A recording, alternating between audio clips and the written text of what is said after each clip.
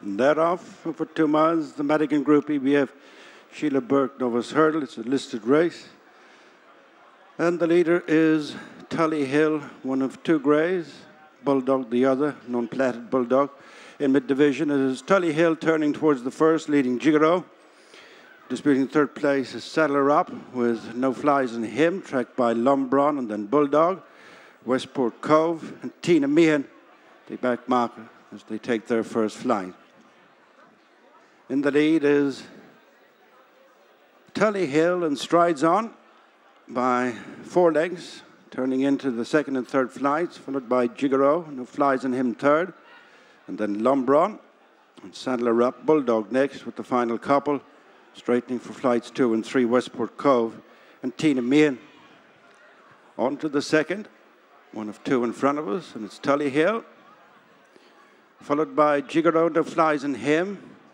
Slight mistake, Saddler Up on the outside of Lombron, and then Bulldog, Westport Cove and Tina Meehan.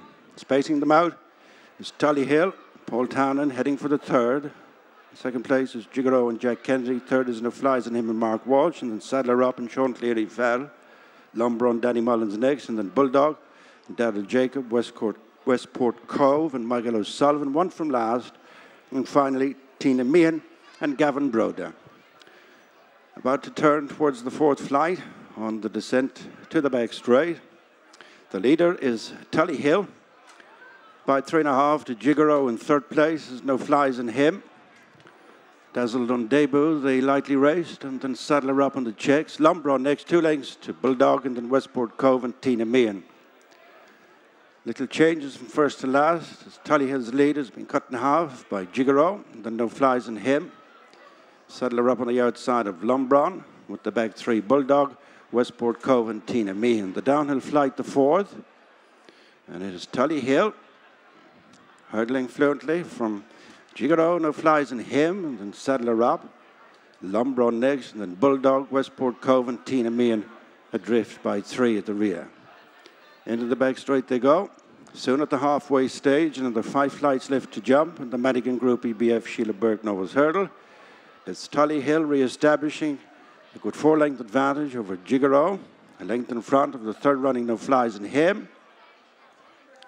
It was followed by Saddler Up, Bulldog, Lombron next, with the final couple, Westport Cove and Tina Meehan. The flight brings them past their point of departure, 4 from the finish. It's Tullyhill.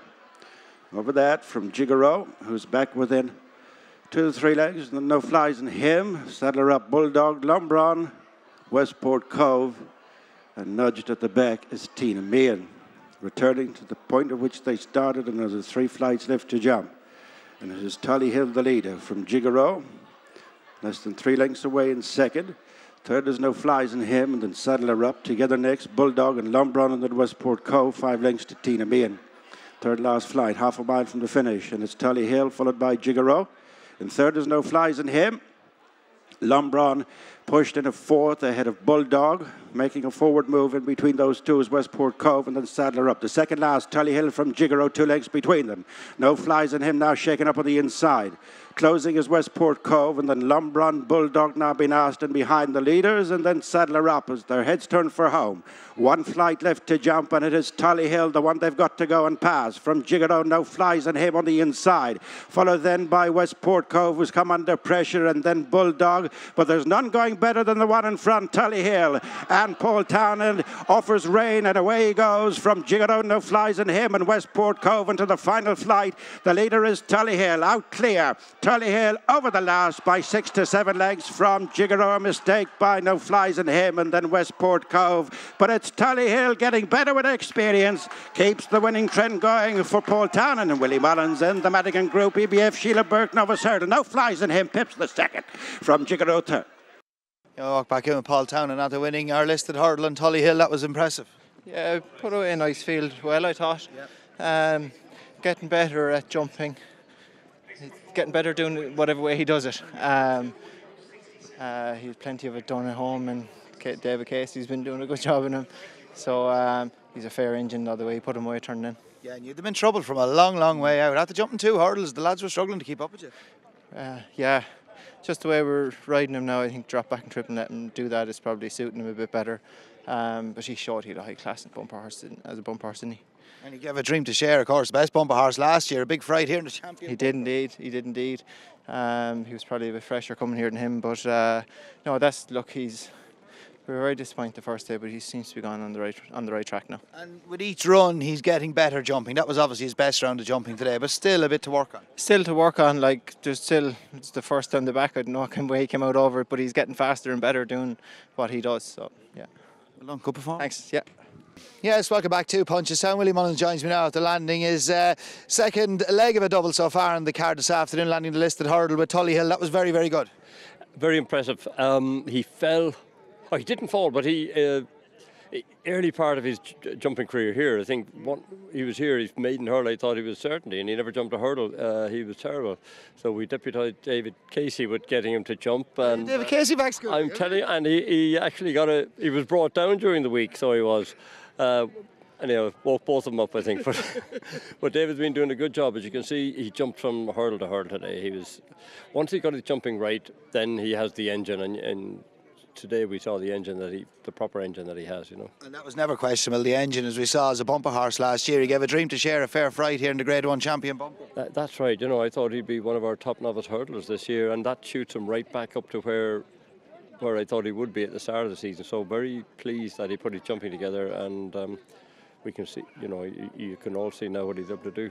And Willie, he'd what looked a strong field, plenty of strength and depth in him. He'd him in trouble a long, long way out. After jumping 2 hurdles, they were struggling to keep up with him. Yeah, he's a huge long stride.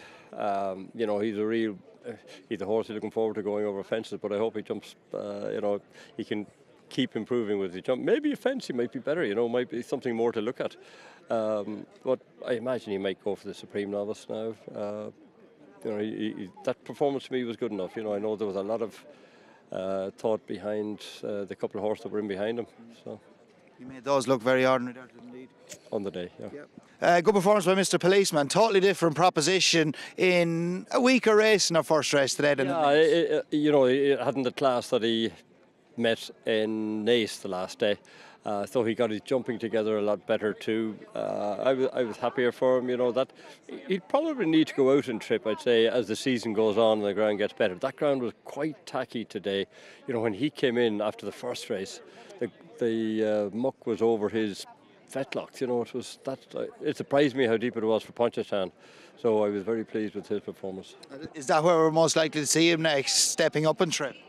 I'd say step up and trip and probably stay at home, but we'll see. You know, he's entered in Cheltenham, but might be better off staying at home. Pagan in her upcoming race, I'd say, is frustrated, you said, at least, since he got it. She has, but I think the trip here, I think this really testing ground would be better for her. She's just coming right. She's probably one of those fillies that just take a few runs, you know, hopefully today will be her day. And 2 cracking chances in the bumper. Both of them have come off the back of 2 really good runs and 2 good bumpers at Leopardstown over Christmas. That's right. I mean, I was taking it sound victorious because he was only learning. You could see the penny dropping with him half up the straight in Leopardstown, and the winning post just came too soon for him. So if he keeps learning, he'll go very close today. But in at the park is no back number either, you know, and Jody loves beating Patrick, so you wouldn't know what will happen there. Hopefully one of the 2 of them will do it anyhow. Great stuff, and probably it's fair to say one of the most important races today is the 8th race, is the Up the Yard Challenge. You're represented by Cashback, and Adam Connolly, who works for you, looks after Galloping de Champs. He rides Cashback for you. Yes, I mean, he's only got 12 stone 3 to do today now. I pitied Adam. I think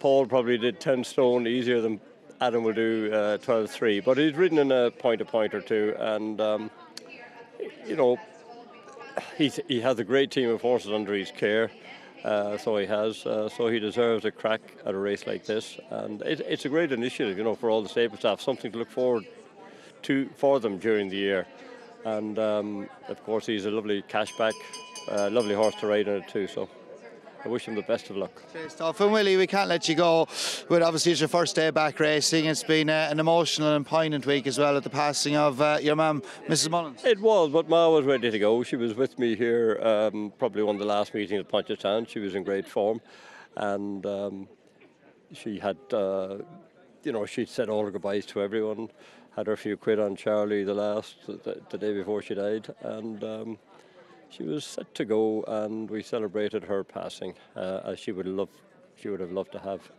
us celebrated. So, very well said. Well done. Thank you very much, Kevin. Cheers. Watch live racing now on racingtv.com.